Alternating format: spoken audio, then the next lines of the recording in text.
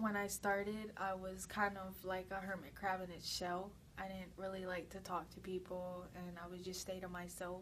But once I got into my art classes, I came out my shell, and I would talk to people and smile more and laugh and stuff like that.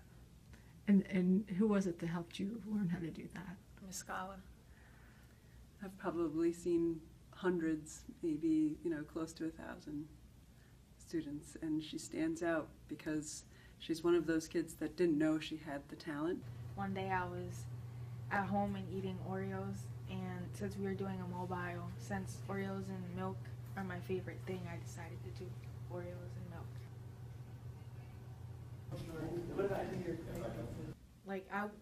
I would never think that I would like a teacher as much as I like Miss Scala.